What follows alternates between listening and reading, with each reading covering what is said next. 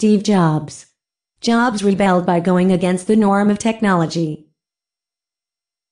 The background of Jobs. Jobs was born in 1955 in San Francisco and adopted by Paul and Clara Jobs. He dropped out of college in the first semester and began to create his own company. Jobs was his own individual and created new technology in his own company, Apple. Law/society. Jobs never broke the law. So therefore I cannot give any information about the law that was broken. Why Jobs went against the norm. Jobs created new and innovative technology and wanted to be different and didn't conform. He made technology his own. Consequences. During a point of time Apple was lost/left by Jobs and struggled.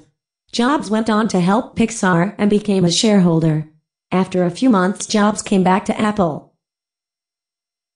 Worldly/societal effects. Jobs was able to have a connection with people and had positive and negative effects. He made the way our world is today just by the invention of his own technology. Steve Jobs is considered a genius, has the highest and most popular network in today's society, and every product gets better and better.